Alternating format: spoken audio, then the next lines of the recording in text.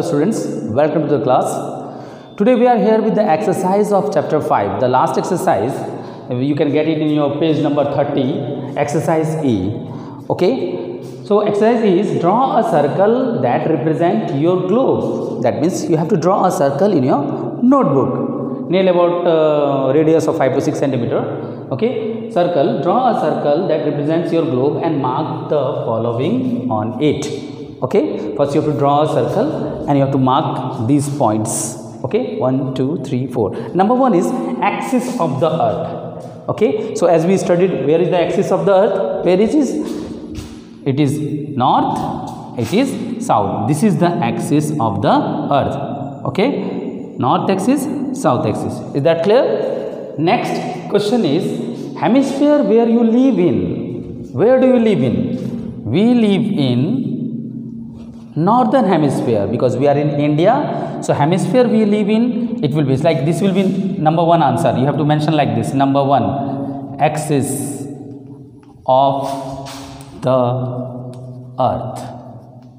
Okay, then answer number two, because this is northern hemisphere, this is southern hemisphere, she will mention here number two. Okay, hemisphere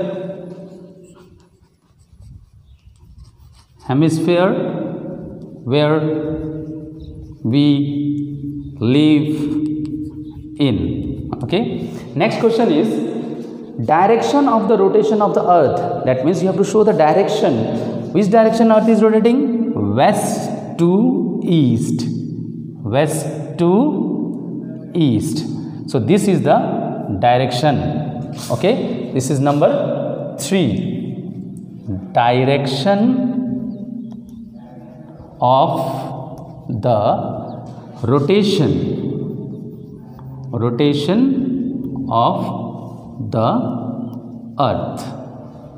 Okay, direction of rotation of the earth. And last one is equator. You have to mark the equator. Where is equator? Right in the middle part. Okay, you will mark it as, this is number 4 answer, so you will write here 4, equator. Is that clear, students? Is that clear? So do it in your notebook. Okay, hope you understand well. In next class we'll meet with new chapter. Thank you very much.